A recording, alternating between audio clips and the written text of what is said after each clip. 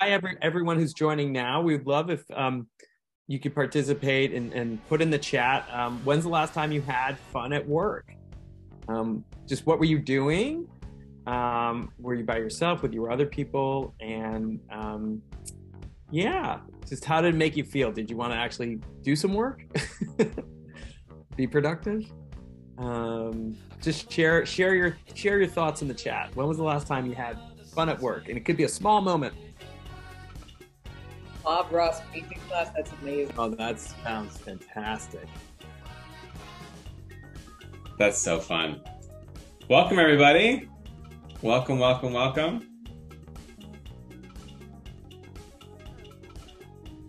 Huh, Connie, what's an online scavenger hunt? Like, what would be a prompt from that? That sounds cool. So just getting people to go find something that's yellow or something that means something special to them. Could be anything. Cool. I love that. And then they have to come back and show it to everybody. Yeah, there were some really good ones on Zoom during like a lockdown time. Like I did one with my husband's family kind of scattered across the country. And yeah, it was like, okay, you've got 30 seconds to go find the weirdest object in your house and then like run off and like come back with this object. It was surprisingly fun. Like we did it, I think 2 separate times with different groups of people. I love that. That sounds cool. By the way, for anyone who was here for the past couple of weeks, my husband and I have been trying out our playful questions. So my husband was at a legal dinner last night and was asking people what the last internet rabbit hole was that they went down, and I just tried that. Oh, cool. Yeah, I tried it on my physical therapist this morning. But apparently last night when my husband asked it, the guy was like, "That's a good question. How about you?" Without asking it himself. And it was like, wait, no. You're supposed to answer it too. That makes me so happy. Oh my gosh. Yes. All right, let's get started. As people continue to file in, let's do this. This is so fun. But keep putting the last time you had fun at work in a chat. This is really great stuff. I love starting this way. Don't feel bad if your answer is I never have fun at work. That's what we're trying to help with. Oh. Okay, Casey, that's a good question. What creature would you least want to be granted a pair of wings? It's like, well, what do I not want flying around my face? I love that. Okay, let's jump into this. So, by the way, thank you for sharing all these answers. It's fantastic. Yes. Catherine, why don't you set us up for our final fun intervention? Hello, sorry, I'm busy reading the chat. So, hi, I'm Catherine. I have had a lot of coffee this morning and I went to physical therapy, so I'm a little bit hyper. So I'm really to welcome you all to our fourth and final fun intervention call. A little bit wilder than normal because we don't have a carefully crafted down to the minute interactive experience in the same way. We're going to actually do some review and also open it up for questions and give you a chance to also learn more about Paul and Devin and Funmentum Labs. So mostly I just want to thank everybody who's been with us for these 4 weeks. It's really been very inspiring to me personally and really nice to see that there's real people out there on the other side of my mailing list and also on the other side of the books, because it could just be so isolating to be a writer. So mostly I just want to thank you, and I hope that it's been enjoyable and useful so far and that you get something out of today as well. So welcome. Yes, and if this is your first time coming, this is a great time to be here because you're going to get a quick hit on everything we've done in the last month. You'll get up to speed real fast. All right. Yeah. And I just want to I want to thank everyone for coming to these, and it's been fun over the last 4 weeks, like getting to see some people who returned, and I feel like I'm getting to know you. So some of you, so thank you. And it's a really nice little community that Catherine has set up here. So I want to just take a moment to thank Catherine for sort of getting people interested in this topic. And yeah, thanks for putting a lot in, Catherine. It's meant a lot to a lot of people. So just want to say that. Means All right. Corinne, that is an amazing question. We're going to do questions in a little bit. So definitely resubmit that question so it comes back into the chat when the time is right, because I love that question. All right. Paul, why don't you bring us through the rules? Okay. Ground rules. Everyone on here we're under the assumption everyone's a grown up. So get up when you need to if you have to take care of something. Next up, please lock your phone away. Catherine's written another book about this. So just take some time to just take these 55 minutes and see if you can put your phone away and be present for this and be able to take it in. Next up, this is being recorded and posted. So just to let you know, especially this is the summary one, so we're going to be recording stuff. There will be times when you go into a breakout room that will not be recorded. So any of that action, anything you have going on there, that won't be recorded, and that will just be amongst you fun friends. Next up, turn off your inner critic. As we've always said, this is really one of the harder things to do. It's a big challenge. We tend to always focus that we're judgmental of other people, but the hardest thing is we're judgmental of ourselves. So, and that gets in the way of us being able to connect and play and have fun. So the better you can do that, the better. And lastly, don't be a fart face. As we keep saying, I let you know when you're doing it, and I will let all of you define that for yourselves when you are a fart face. So, moving on. All right. So the way that today is going to work is we're going to go through some structured review where there's sort of two big key concepts we've been working on throughout the month. I'm going to just do quick hits on like some of the stories, some of the exercises and tools, just kind of name checking them. And then we're going to ask you, hey, when have you put any of this into practice, either this month or other examples you've seen in your life of this working well? We're going to do that twice. And then we're going to come and we're going to talk a little bit more about Funmentum Labs and what Paul and I actually do. There's going to be a moment to ask Catherine and Paul and I questions. And then we're going to end on a final exercise, which should be fun. And then we'll end at 10 a.m. Pacific, 1 p.m. Eastern. And then there'll be another 15 or 20 minutes of sort of post-game where it'll be more informal to ask Catherine and Paul questions. I have to go, unfortunately, sadly. Also, I just want to shout out the people that have been here for all four of them. Shout out Rosalind and AC, and I'm sure a lot of other people. So I really appreciate you being here. It's been so fun to get to know some of you. So the first key concept review is just playing with ideas before picking. And this is a very simple concept, but it's actually can be a little counterintuitive. I think a lot of us make it far in our careers because we've been groomed to find a problem and get to the solution quickly. And there's definitely a time and place for that. But especially when we get into knowledge work, we get some more creative endeavors, that can lead us to some safe and narrow thinking. So really, if we take that moment to take a step back and just play with our ideas a little bit, we can surprise ourselves and widen our options and then ultimately pick something which is more effective. And that's the point here. We're not saying bring fun into work just for frivolous reasons. It's to be more effective. Also, Catherine and Paul, I'm not going to be watching chat. So if there's something that I should know, just call it out for me. So first story that we pulled up in week 1 is just about Tiger Woods. And there's this narrative about him that, well, from an early age, he was obsessively focused on golf and was just grinding and grinding and grinding. And that's how he became one of the greatest golfers of all time. But really, the true secret to his success is he always found a way to bring play through every step of his career, whether it's at Stanford, or instead of just working on his straightforward driving range drive, he would like curve the balls over apartment buildings and, saying shooting regular shots is boring, or his Nike commercial where he was just on set, just bouncing a ball on a putter for like 50 times. And they were like, let's throw out what our commercial is and just do that. Key to his success has been finding a way to play.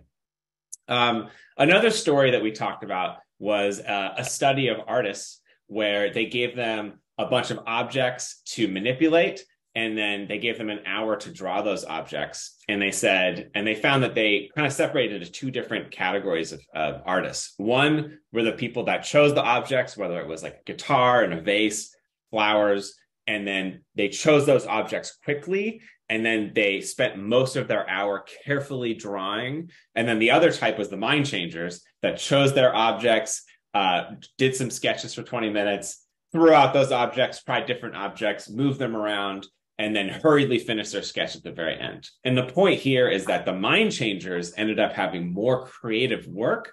And 6 years later, were the artists that were actually successful in New York City art galleries. And so the point here is that spending more time to find your idea, to find what you're trying to create before you jump into doing it, leads to better work. And then just some of the tools we've gone on.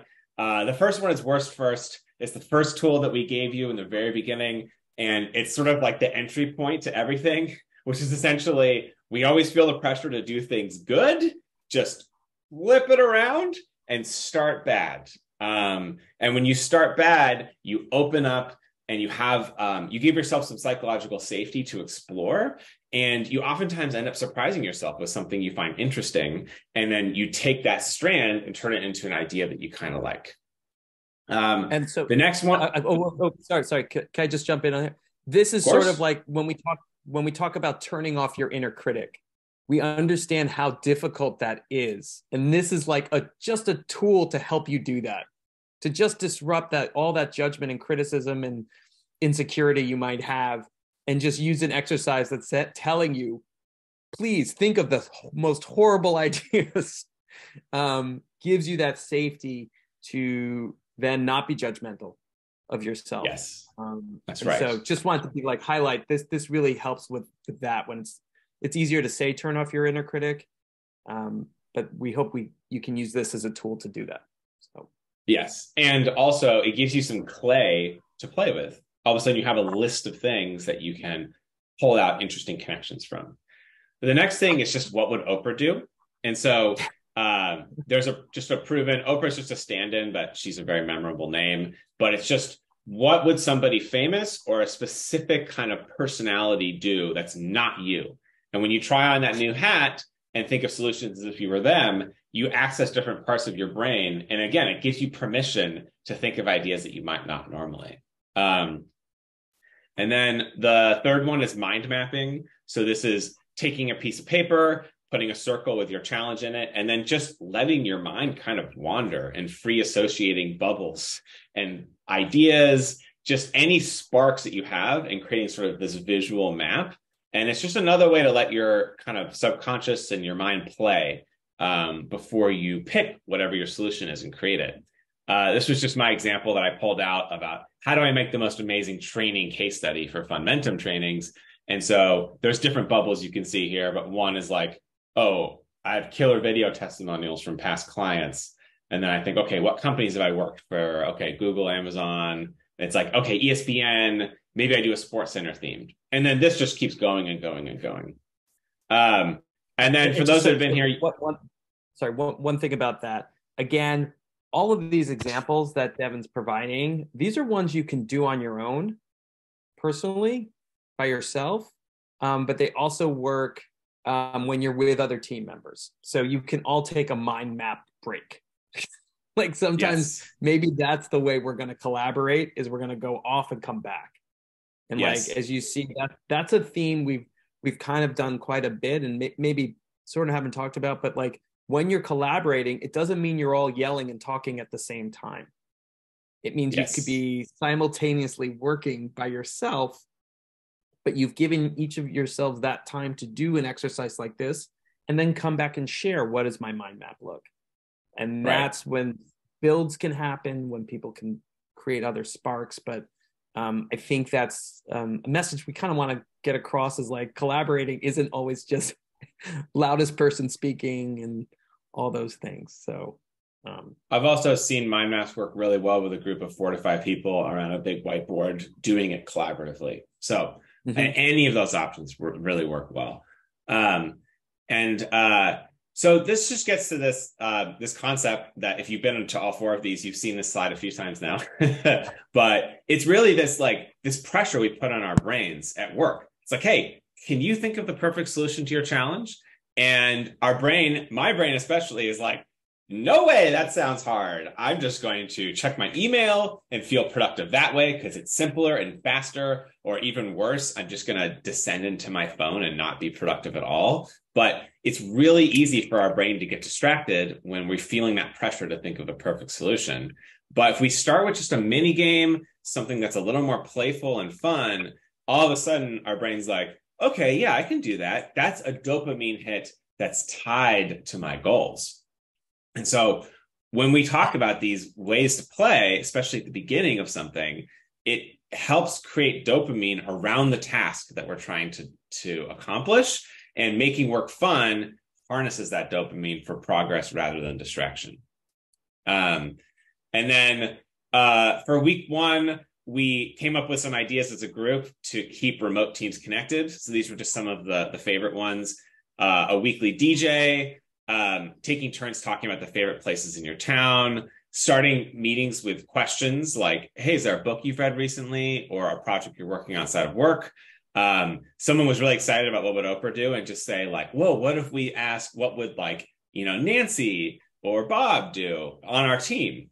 Show and tell, pet showcase.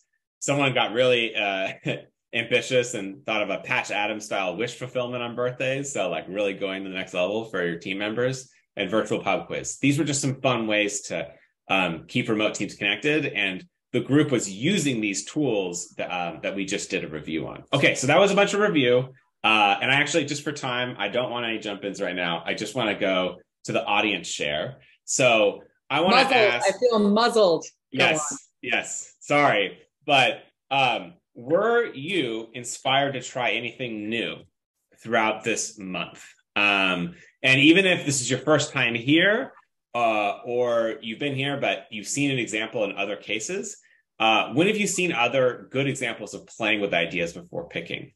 And even if you shared in a past Funtervention, you can share again. So put them into chat.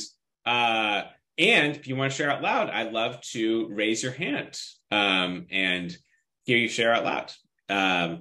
So either or. And as soon as someone raises their hand, I will call on you. Boom. Is it Tamara or Tamara? Yeah, it's Tamara. Yep. Boom. Thanks, Got Kevin. You totally inspired me and helped me overcome some hurdles last week with your process pick. And I've been super overwhelmed by needing to create some content at work and needing it to be perfect and blah, blah, blah. And I had remembered that the last time I created content, it was on a walk to the park as I was listening to music. And so I just opened my Google app and I hit the little microphone. And when I would get a thought, I would just dictate it into my phone. And it was great. It's like walking through the snow and listening to music. And when I get a thought, I dictate it, and it felt like a threefer. Oh, I love that so much. Also, I have an app recommendation. There's this app called Otter.ai, like Otter the animal. Okay. And you can do your voice memos, and then it just auto transcribes it for you for free. Sweet. It's so cool. That's so awesome. I love to hear that. Okay. Thanks, Rosalind, go ahead.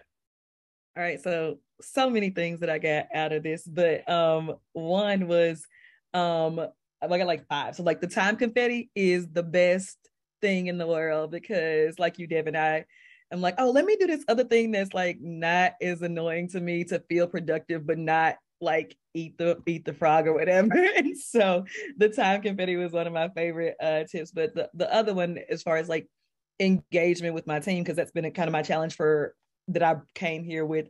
I think somebody recommended, one of the partners that I had in a breakout was like, maybe you should bake when you go to work. And so last week was Mardi Gras, and so I baked Mardi Gras cookies and was like, hey, if anybody's in the office, come get a Mardi Gras themed cookie. And this week I was interested. I like to bake. So I was like, guys, I think I'm just going to do this every week because I just like to bake. And so my team was like, we'll call it Fat Tuesday every Tuesday. And so now it's this thing that I do. I made chocolate chip cookies today, crispy ones. But also the other piece that just randomly happened today that I'll share is that just the multiplier effect of the effort. And I got to show y'all this crazy cool thing. So because I made those Mardi Gras themed cookies, my producer literally he does pour painting, and he made this amazing, he knows my favorite color is yellow. And he was like, I made this for you because Mardi Gras cookies, and I gave them to him and his kids and all of that. And so just what I think is probably the biggest thing is just, it's such a multiplier, because when you do these things, it gives other folks that kind of the idea, the spark to do so. It's so cool to kind of see the ripples of the fun and all of that, so it can kind of take a mind of its own when other people get a hold of it, because I didn't even think about that and kind of incorporating that. And so again, I'm like bittersweet because I love this whole month, and so hate that this is the last one, but it's been so helpful.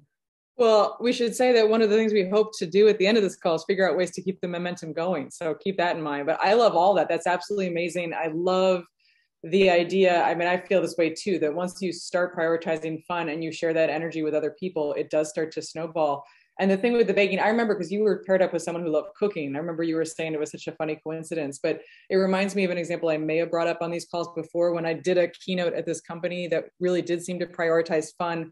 And one thing they did is they had an official budget for people at the company who wanted to be CEOs of something. So it was like the chief executive officer of coffee, and that person would have a budget to find the best coffee and like play barista kind of for the team. So when you're talking about baking every week, that's kind of like you becoming like the CEO of baking. Like that's going to be your role, and like that's something you kind of own, and you bring people fun and joy through that. So thank you so much for sharing those. Ooh, I love that. And another key to fun and productivity at work is having some autonomy. And so that's like a way to make people feel some autonomy, like, oh, I'm the one that's in charge of the coffee. So that's cool. Anne, go ahead. Thanks. One thing I was going to mention, it's not so much an activity, but that I've noticed, I'm a part of a small creative group that's in a larger, like not as creative group of people. And one thing we've been finding is that sometimes rather than discussing an idea, just going ahead and making something that people can see. People can get really caught up in like debating an idea endlessly before it's executed, but sometimes having a prototype of something, whatever you're working in, just seems to really help people get excited in a different way. And the other thing with that I've been finding is that if I call something an experiment, people seem to really like, we're just doing this as an experiment.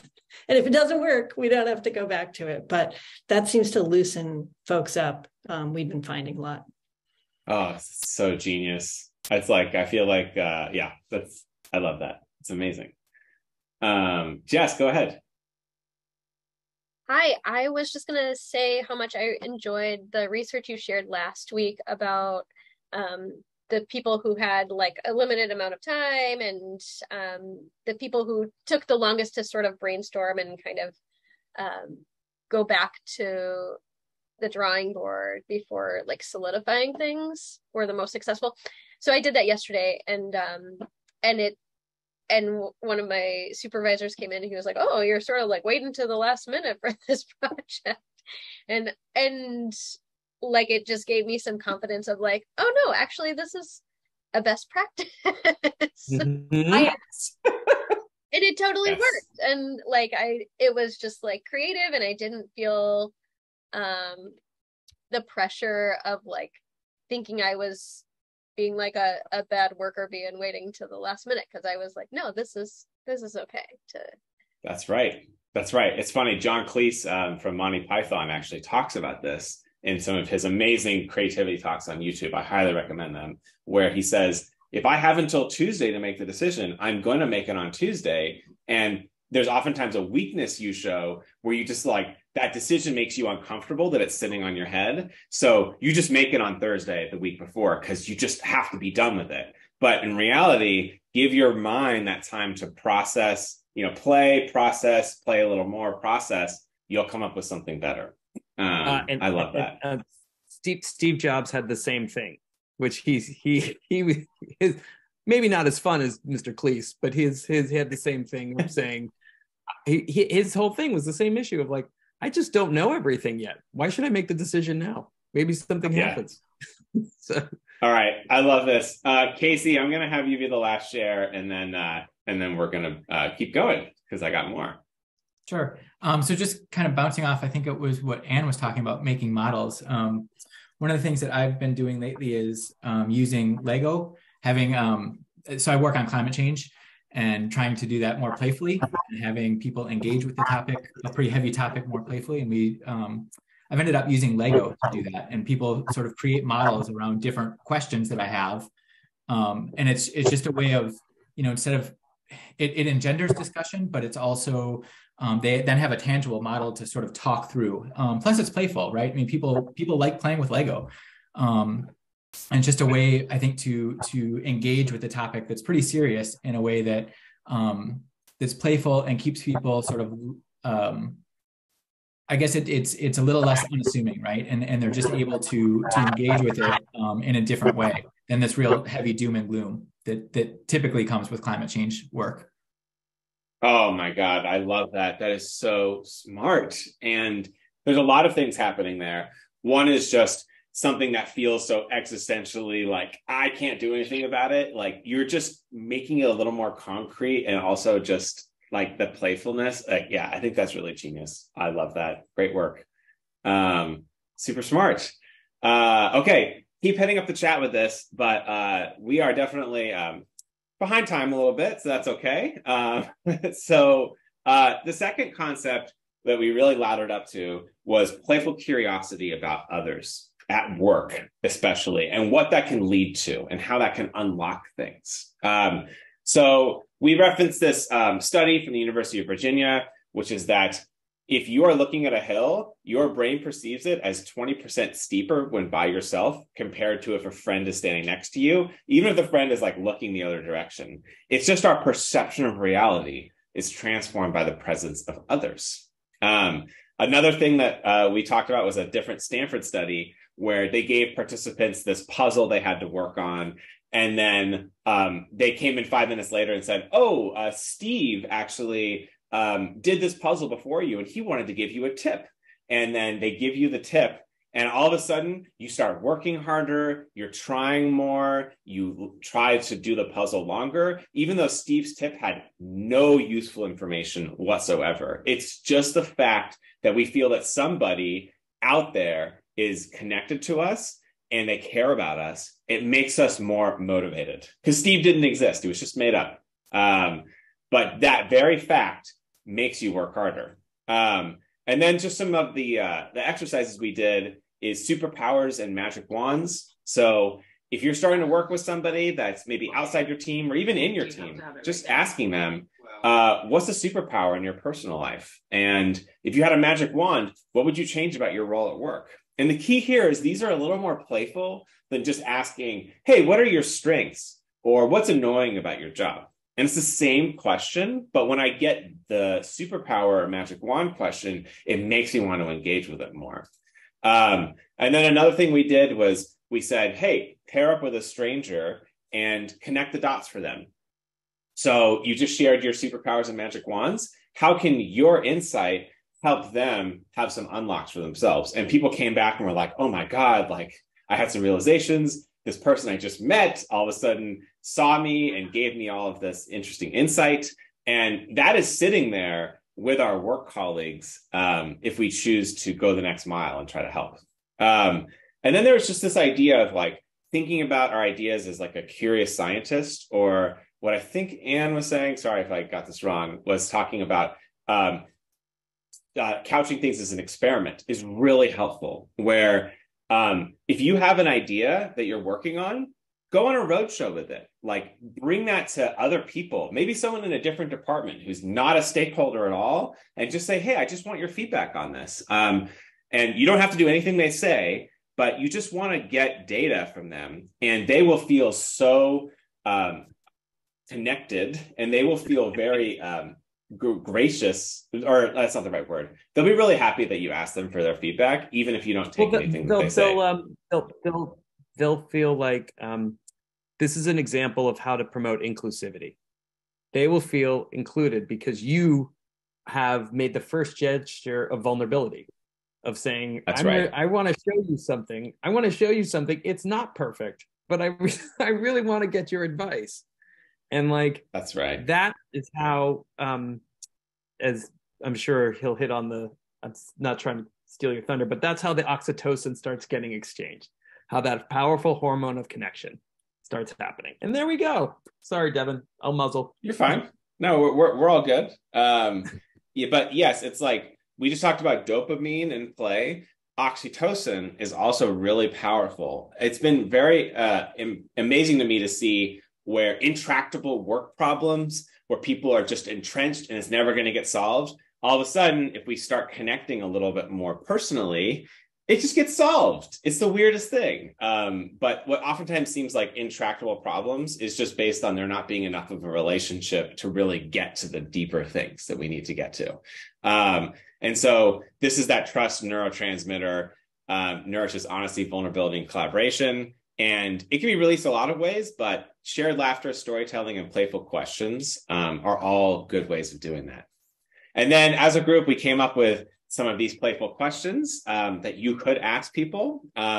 So there was like, what's the last internet rabbit hole you fell down? If we wiped your phone, what 3 apps would you keep? Where would you go with a one-way ticket? What's your favorite way to waste time? What's something blue on your desk and share it? Is a hot dog a sandwich? Why or why not? What was your favorite game as a child? These are all really great games or questions that you can be asking, and just give yourself some heart that this is not wasting time, that you are actually helping to get work done by asking some of these questions. And one of the best things people do is just, so many times people come late to virtual meetings, just show up on time, share your screen with a single question, and for whoever comes for the first 5 minutes gets to talk about that question. People will start showing up on time. So audience share, were you inspired to try anything new in this way? Or have you seen other examples of playful curiosity to connect with others? And so just like last time, would love any hand raises or put in the chat. And as we wait, I was going to say one of my favorite questions to ask, as you may have picked up on, is to just pay attention to how you feel, both physically and emotionally, like before, during, and after you do something. And going to what you were saying about oxytocin, Devin, I think that, I mean, for me at least, today I'm caffeinated, as you all know, but like my feeling before these fun prevention calls and my feeling afterwards, there's a noticeable boost in my mood and a feeling of positive energy. And I am not a neuroscientist, but I'd be willing to bet that part of that is that we actually have been able to create a sense of closeness together, even though we're on a Zoom call, just by engaging with each other in this playful way. So just as a suggestion and an offering, like pay attention to how you actually feel when you do various things, because I think it is a reflection of what hormones and what neurotransmitters are being released. It's very powerful. I love that. I love that. So just some stuff in the chat here. And raise your hand if you have anything to share out loud. But I see AC saying, I ask playful questions almost daily. I even like to use them in Zoom with new connections. I think that's great. And then Tamara saying, I'm hosting a staff social with the superpower magic wand to connect the dots idea around, is it possible to enjoy your job more? I love that. I'm so excited to see that. Anne says, we livened up our all-day planning meeting, gave people paper bags with supplies like pipe cleaners and paper cups, and then gave them a theme related to the planning meeting, 10 minutes to make something and tell the group what it was. Silly words like the weirdest or funniest. It's so great. And like, what's interesting about that, almost back to that Lego thing, is like, when you get people something to do with their hands and to make these like hard concepts tangible, it really can lead to some breakthroughs in how people think. And I'm seeing that comment getting some hearts. I love it. And Jen is talking about, I use the polling features on social media to be the curious scientist on what I'm working on. I love that. Yes, Lisa, it's very useful for people you don't normally connect with. This is great. In the interest of time, I'm actually just going to keep going because we are behind. So, but I really appreciate all of you and all of your energy here. And then, yes, this kind of ladders up to this concept of time confetti that I did put in the chat in response to a question. But our day is just broken up into so many of these bite-sized little chunks of time. And it can be really hard not to just waste that time. I'm guilty of it. And so 2 ways you can use 10 minutes, 30 minutes. It's just play with ideas really fast. That concept of play, process, pick is really helpful. You know, you can't nail your presentation in 30 minutes, but you can do a quick mind map, or you can write out 20 bad ideas And then as you're going through your meetings the rest of your day, you've primed your brain and your subconscious is going to be doing some work for you. You come back to that presentation later, you're so much farther than if you didn't take that 10 minutes, honestly, to do that. And then playful curiosity about others. You have a short little window, just call up a friend or someone in another department and say, hey, do you got 10 minutes? Can I just run an idea by you? If they don't pick up, no problem. But it's a spontaneous, like, go for a walk and call somebody with your phone. I love, Catherine, that's something you talk about in your books, which I love, is like, hey, your phone can be used as just a phone. So I've heard. Yeah. So I've heard. And so, one thing I want to jump in on that one too, Devin, is that I want people to feel confident to call people, and to just remind you that most people like receiving a call, and we've all been trained to like not want to bother people, or that the phone is like this big burden. In reality, if they recognize who they're getting a call from, they're going to take it. They want to talk to you. So that's just a thing that's just, I want to always put that out there, and that might be my own neuroses that I've gotten over, but I wanted to share that.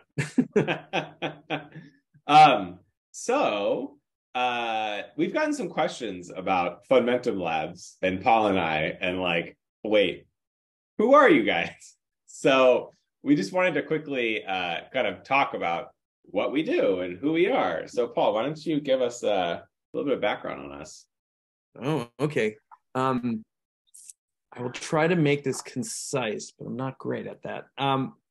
I started my life and my career working in sketch and improv comedy, while also doing advertising at the same time. And then in about 8 years ago, or 10 years ago, I started a company called Funworks, which is the precursor to Funmentum Labs. And that was to blend my sketch comedy and my advertising world together. And because I always thought the sketch comedy world generated ideas at a faster pace and in a more enjoyable one. It was actually fun, and there was lots of laughs and positivity. And I just saw that led to this kind of amazing productivity and ideas. And so I took that to an ad agency, where we started collaborating with our clients and using play and fun. And then over time, we started researching and reading books like Catherine's book, and realizing, oh, this is actually, there's actually science behind all of this. And over time, we've spun off into Funmentum Labs, which is really dedicated to productive play. And that's everything we do. It's not about making ads. It's not about that. It's about helping people with productive play. And we do that in 3 different ways. There is the idea sprints. And that's sort of what we were doing in the advertising world, which was how to use play to help people generate ideas, the kind of brainstorming approach, but really digging into a lot of some of the exercises we've done here to help people get unstuck in a quick amount of time. And so that aligns group fast around breakthrough ideas. And then the next thing is training. This is sort of what happened was, as we were doing this for clients doing the idea sprints, a lot of people had the sensation of like, how do we always work like this? I don't want you to go away. I really enjoy this. And there was an opportunity to help organizations understand how they can use these tools with each other, particularly leadership and on down, how they work with their teams, and how, again, as Catherine writes, how this state of fun and play is a human necessity, and that's something that people understand, but they don't have the tools to activate it. And that's what we do. We actually teach people what we call Funmentum.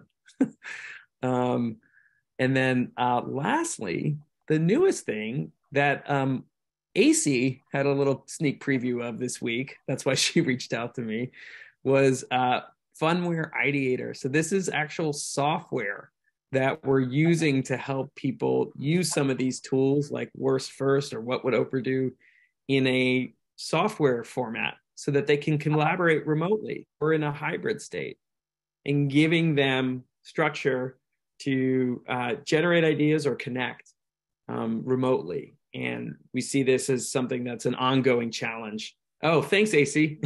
Thanks. We're really excited about this, and this is rolling out, and we're demoing it, and it's been really cool to see that it still works, that at the core of it, people still want to engage and play and connect, and that productive play really helps with all of that. So that's what Funmentum Labs is all about. That's what we're doing as a company, and we're trying to help. The whole point was, Catherine was like, I think this keeps coming up. I want my fun life to integrate with my work life. And that's the whole thing. I was like, yeah, no, it can happen. It works. You can totally do that. And that's what our company is committed to. And fun at work doesn't need to be separate from productivity. It's like the real unlock for me. Of like, oh, there's ways to play and have fun that are actually help you with your goals. In the interest of time, we were going to take some audience questions, but I'm going to save that for the post game, and we're definitely going to take audience questions then for Funmentum Labs or for Catherine. But I really do want to get to this final moment together, and so I'm just going to jump to this, which is that hey, February is done. Our 4 sessions are over. However many you came to, even if today is your first session, you got a pretty good interactive review of what we've gone over. So now I want you on your own to take a couple minutes and just imagine that you have this group of people from all across the world that are excited to keep this momentum going, AKA yourselves. And I just want you to think of some ways that we could harness this group energy to keep bringing productive play into work. And don't worry about feasibility. So just as some thought starters, what would get you excited to participate, just you personally? Also, I'm so amazed by all these different diverse backgrounds and industries and jobs that we all have in parts of the world. Are there ways we could harness that? A couple tools. Can you start with just bad ideas? And how might a celebrity do it? So here's how this is going to work. I'm going to give you 2 minutes. Just write whatever ideas you can on your own. And then we're going to be put into a breakout room. And we're just going to quickly compare ideas with others.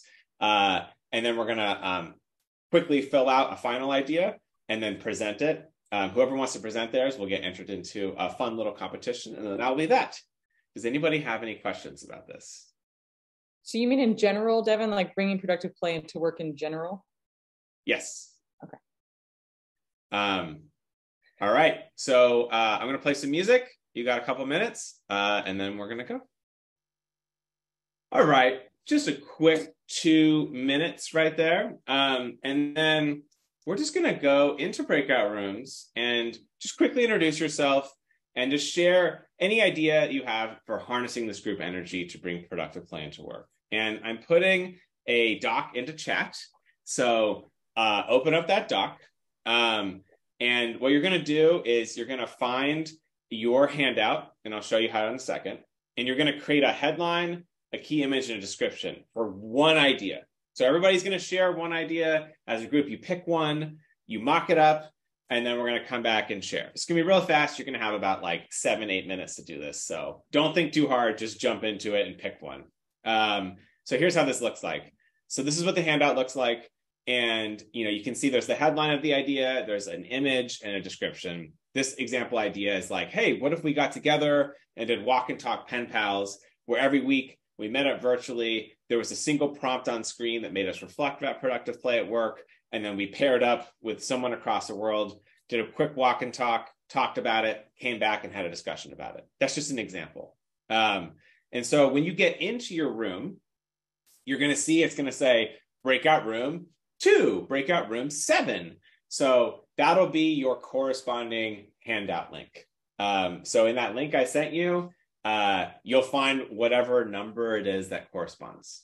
And don't worry if things don't go exactly as planned. This is all just here for fun.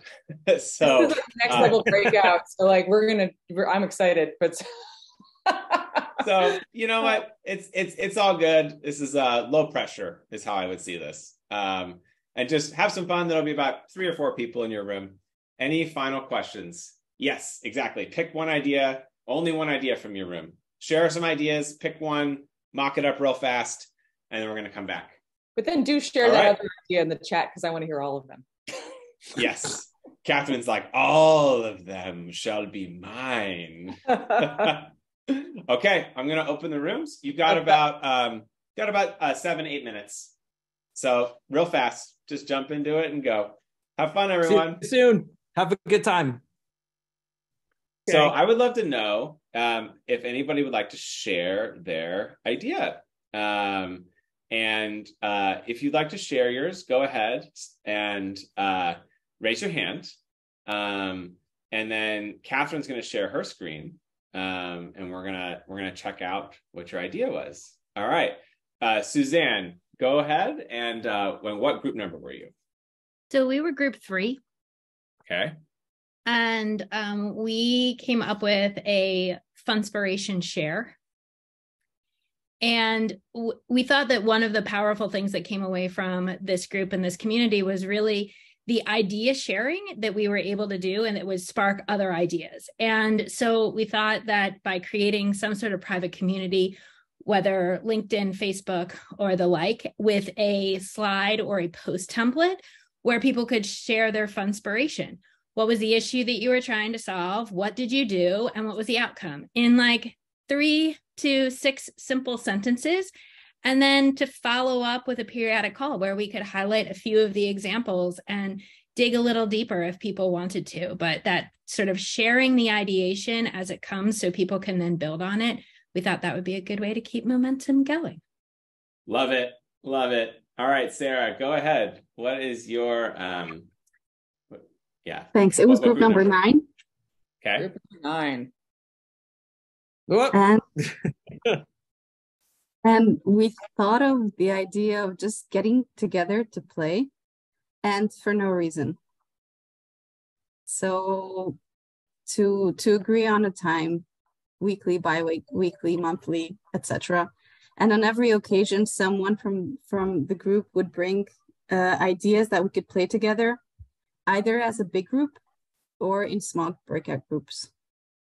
And obviously Awesome. This hide and seek is I mean, it could be done obviously virtually, but something like that, just to play, for no reason, just for the fun, just for the play. I love it. All right, Catherine, go ahead. What group number are you? I'm number 7. And one of the things we talked about was just feeling included from the beginning, like what would keep people. And so then one of the things that we landed on was that we introduce ourselves and share a why. Like, why are we here? Like, what's inspiring us to be here? I always find that level when I used to lead groups and ask people kind of why they're joining or what's their passions. I'm in corporate well-being. So always great to dig in a little to be like, well, why are you here? And then people have a little bit more investment and you get to know everybody a little bit better. So I find that to be like a really big hook. Love that. Awesome. All right. Tamara, go ahead.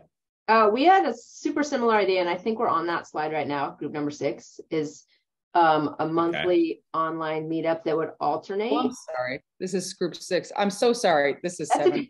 That's I'm okay. This All was right. the one before. All right, I'll take in number 7 for a second because that's a beautiful image. I don't know. We'll leave this up. Yeah. That's beautiful. Anyway, our idea was similar monthly online meetup, and it would alternate. 1 month would be an open space idea share, like it's been talked about. And the next month, it would be sort of that fun play practice space where people sign up for a 5 to 10 minute chunk of time, and they either test an idea or share an idea that has worked in a different space. Love that. Love that. All right, Rosalind and JD.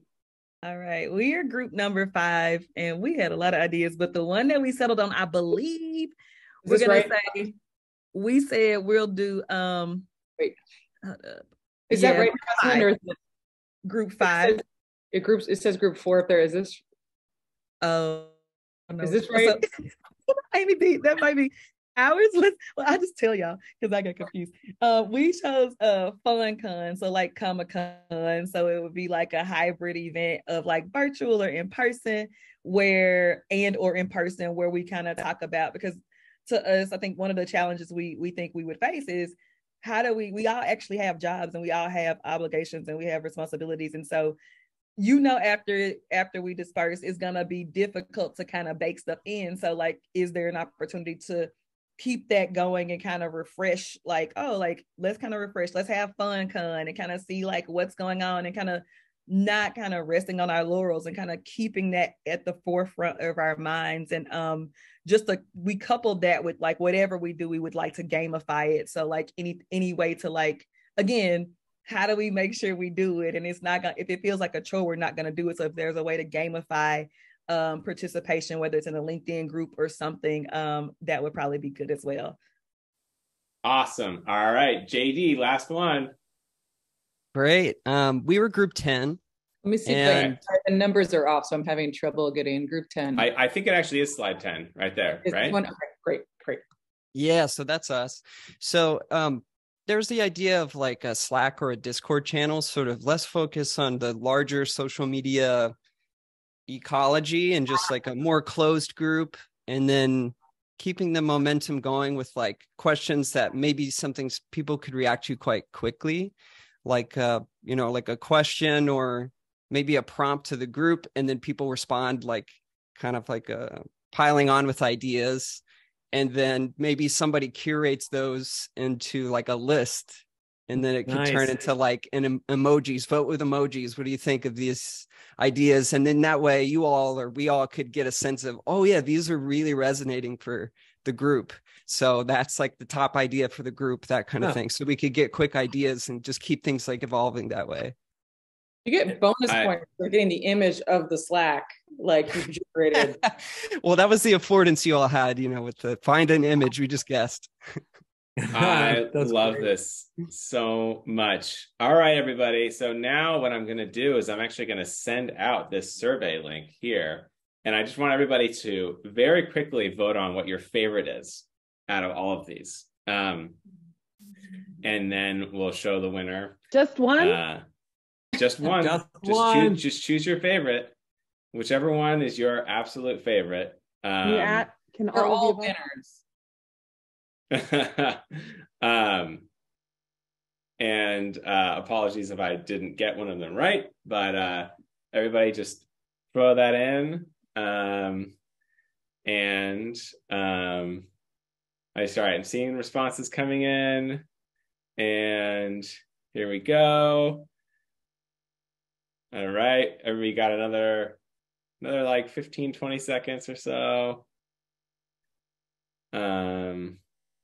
Like it's choosing children, isn't it? Yeah, that's right. It's not easy, is it?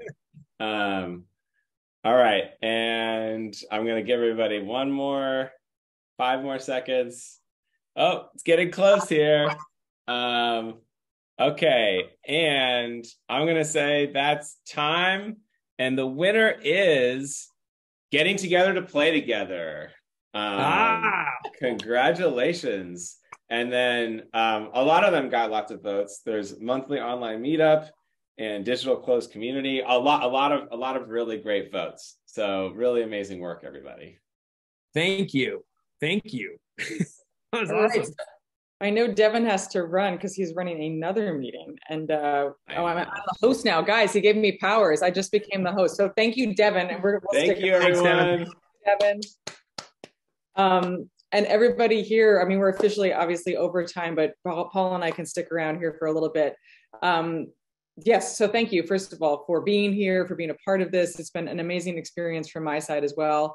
I wanted to touch on one point that I thought before we open it up to general questions. So if you've got a question, just think on it and we'll start to answer questions. But one point that I've been thinking about for this past month, and I'd be interested, Paul, in your thoughts on this as well, is that when we say, how do we have fun at work?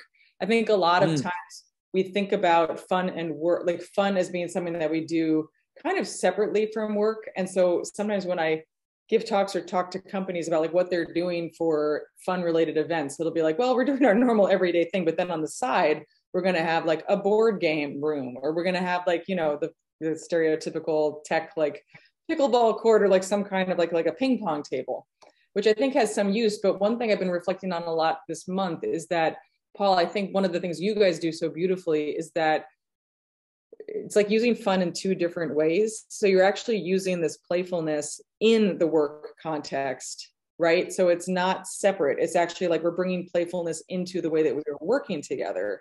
And that actually leads to productivity, which is an interesting, I mean, as you've said numerous times, interesting byproduct, actually enjoying yourself, far from being frivolous. If you can have that fun in the moment with your colleagues, you actually end up being more productive. But then you also have fun. So I don't know if this like nuance is as mind-blowing to anyone else on this call as it was for me, but I thought it was really interesting how having fun at work can be bringing more playfulness into the work itself, and then that results in productivity. It's like, I don't know, there's like two angles here. I'm not really articulating it very well, but I thought that was no. Yeah, it's interesting. Yeah. And it's a thing I think we all kind of have intuitively experienced at some point in our careers. And that's what's so maddening, is at some point we have had that moment. And we're like, why don't we always do that? And in fact, we're sort of disappointed that 85% of the rest of work is not like that, or 95, whatever it is. And I think what happened for me was it has to be part of the work, because I think you and I have talked about this, Catherine, is really at work, we're ideally, as a worker and as an employer, we want our employees ultimately to get to flow, right? Which is that peak state of peak performance. And that happens with each other as well. And what we started realizing is that play and fun as individuals helps us get into flow. As a group helps us get into flow. And that's where the real productivity comes from. Like, that's what you're hitting on, Catherine. If we can really play and fun are really tools that we know that help people get into that flow state, which we talked about, which is, oh, that's great. Thanks, AC. Yeah. And that flow is that moment of time when we're very present in what we're doing, and we're really engaged, and we're enjoying what we're doing. And we have those moments. And what happens is, the older we get, the harder it is to access that moment. Yeah, I think that AC actually put this really well when you said, if you work playfully, you don't need any forced fun. The connection and productivity just happen, which I think is really important to keep in mind. And it actually makes me think, I mean, as you guys know, like the definition I put forth in my book of fun is that it's playfulness, connection, and flow. So instead of, I mean, maybe get the ping pong table, I don't know, but instead of focusing on that, like, I think what we've been doing in these workshops is how do you build more playfulness and connection and flow into your work interactions and the way you approach work, and you will end up enjoying it more. It will become more fun. And then the wonderful byproduct of that is that you will end up being a lot more productive, but you're not aiming. I think it's interesting to think that you're not aiming directly at either of those things. You're not like, we're going to have more fun. And you're also not like, we're going to be more productive, because both of those are not going to work. So to me, that's one of the like most powerful aspects of this that I'm personally taking away from the workshops. If people that's a great point, Catherine. It's kind of your point, Paul, but if anyone wants to raise their hand and say anything out loud, you're welcome to. I'm really enjoying the chat as well. It's true. It depends on how you use the ping pong table. I suggest a Lego community table instead. Okay.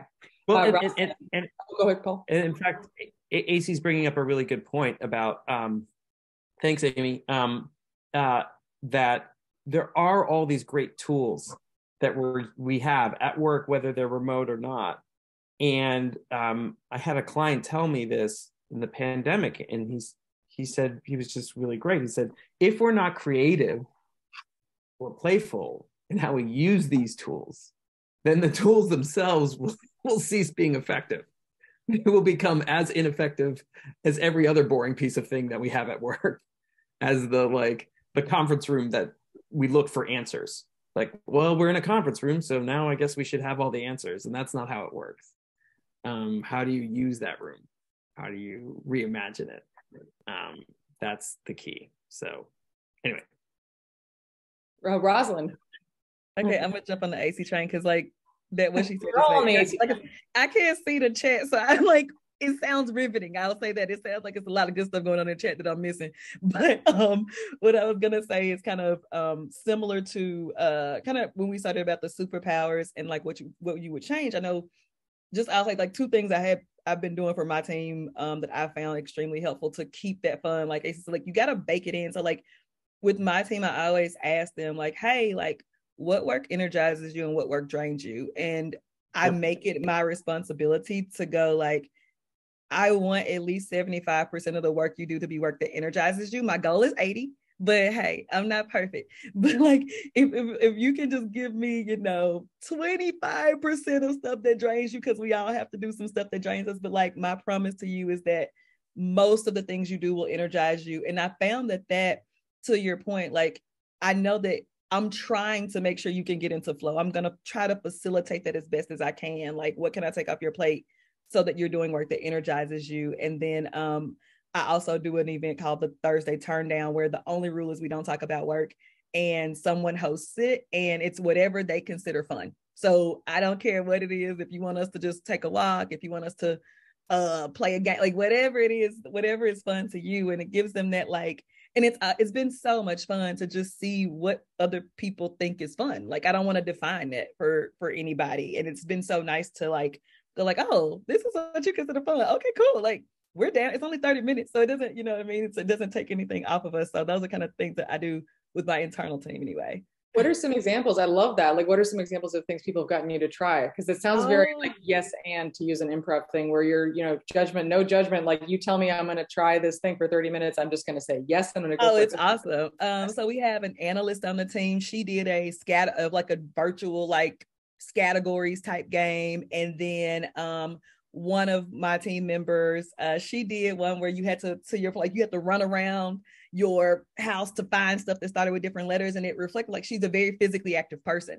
And so it's been fun to see like, oh, like this physically active, this person is very detail oriented, this person is like, you see what their skill sets are in the games that they choose or the things that they enjoy. So it's like the one guy did like a video game, and it's just been like very like opening of your mind of like, I would never do that. I didn't even know this video game existed. Now I want to take it on and kind of do it in other areas.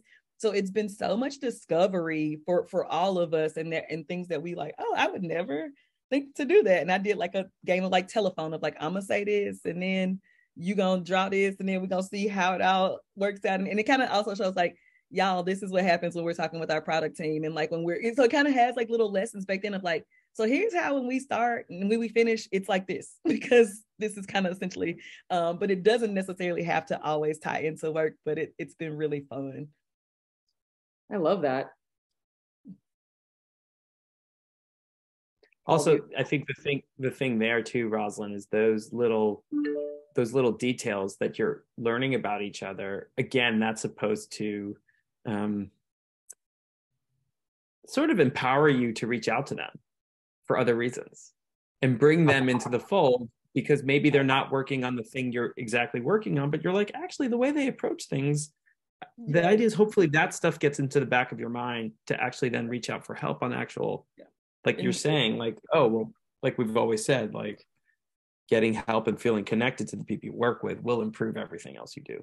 And I will say, like, one of the things that I'm really passionate about is like giving a voice to introverts. And so a lot of the stuff I do is like, because I always feel like introverts don't get that, like, whatever I want them to get or whatever. And so, like, it's like, I want to make sure, like, how do you want to express yourself? I just want to make sure that it doesn't always have to be something that I think is cool because I'm an extrovert. And it's like, it's so important to like, what do you think is fun, introvert? Because I don't actually know. Like, what do you think we should be doing? I actually want to understand. And it's been so much fun to go, oh, this is what that engagement looks like. And then to share that with leadership and go like, I know this person is quiet and you never get to hear them talk because that's not their deal, but like, here's what they're about. And I get to share that throughout and kind of give them that I guess platform that they wouldn't normally have because they're not the folks that want to talk a lot. So that's been probably my favorite thing about it. I love that. And it reminds me of something I found when I was doing research for my book, which again, some of you may have filled out these surveys, in which case, thank you very much. But one thing I asked people to do was to describe someone that they consider to be a fun person from their life.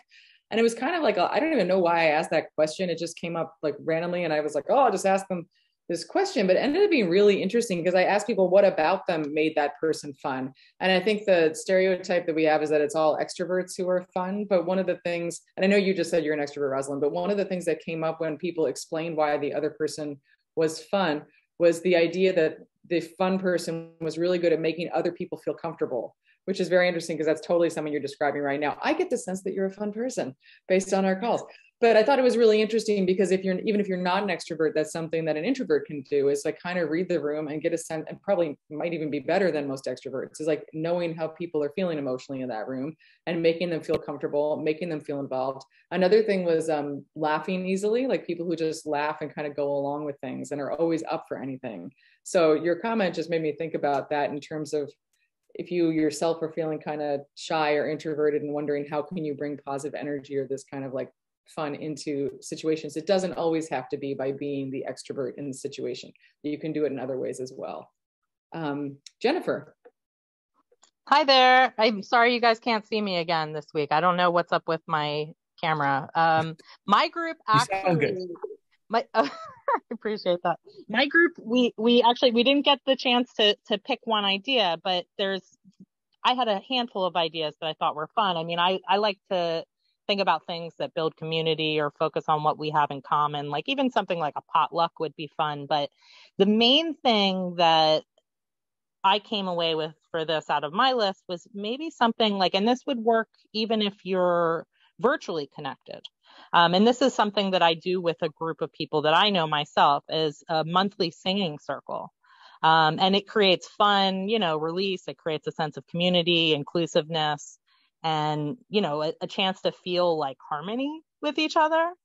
I like the idea that it kind of breaks the ice and gives everyone a sense of ownership of the event. And especially when you're thinking in terms of like stodgy work environments. I mean, just like imagine the fun of just kind of getting out of that. I mean, you could even do the singing in a way that relates to, some topic at work and kind of make it a playful, silly thing, maybe mocking, TPS reports or whatever it is that you're working on. But I think that could create, like if you had, for example, a monthly event like that, something that people would be excited about, and it really would get them out of the status quo of that. I mean, the other thing that comes to mind for me about this is that body work, and how important body work can be, because it can give you a sense of safety. So if you can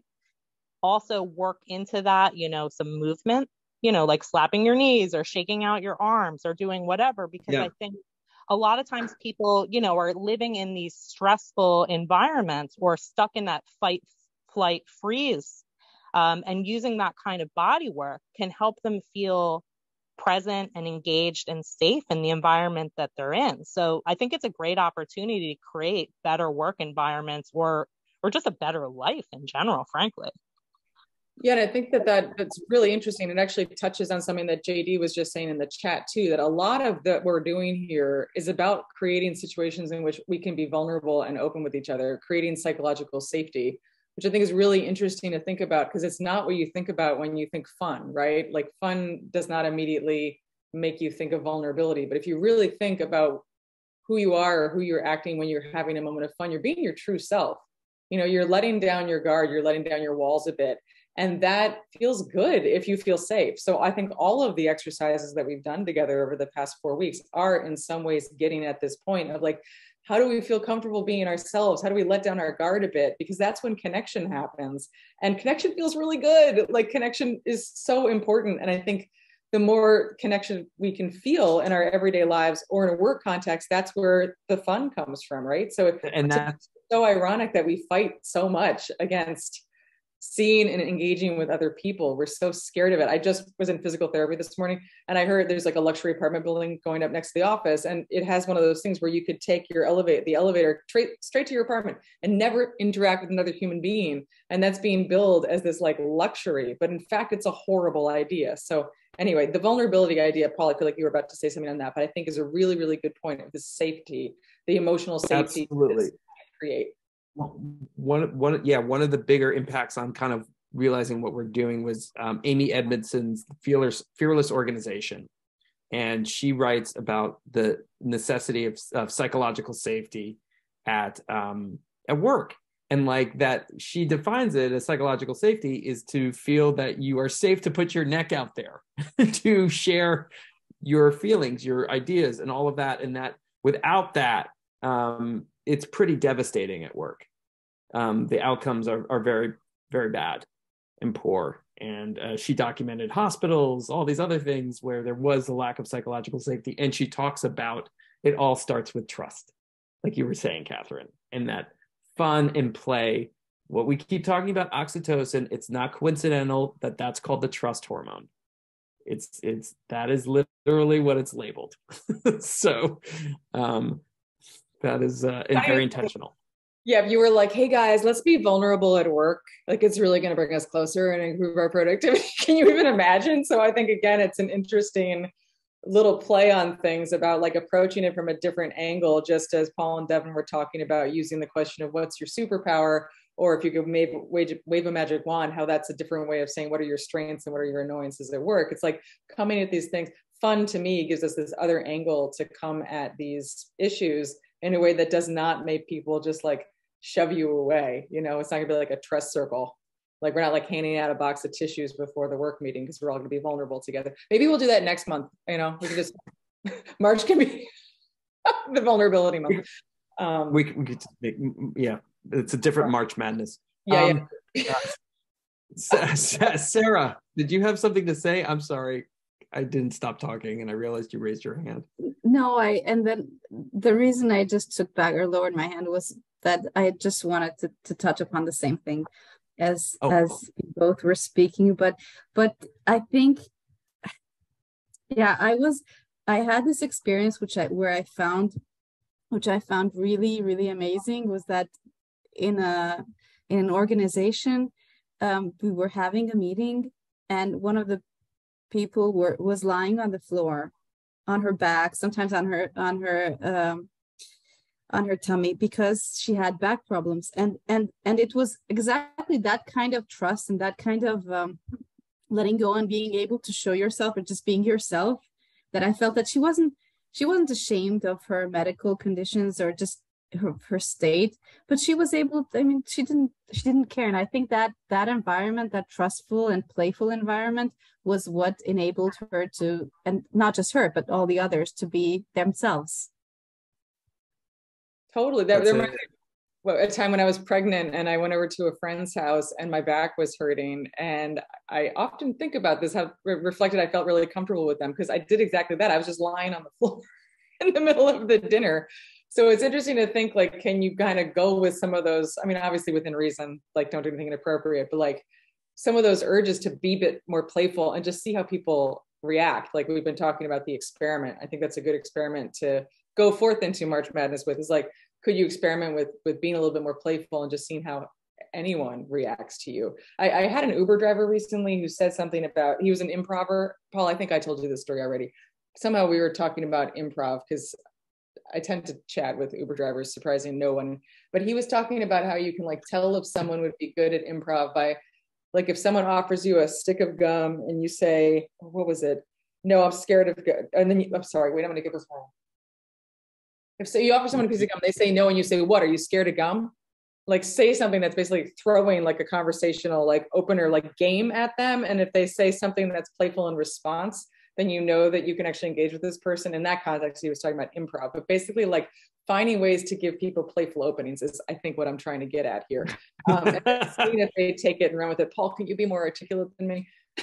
Well, I think this is what we all keep talking about, is like, how do you look, that's the whole, and everyone's already put that list of icebreakers, right? Like, how do I do that? But how do I do that? I think the one thing too is that, but what's really interesting about the gum thing is like, how do I do that and stay in the moment?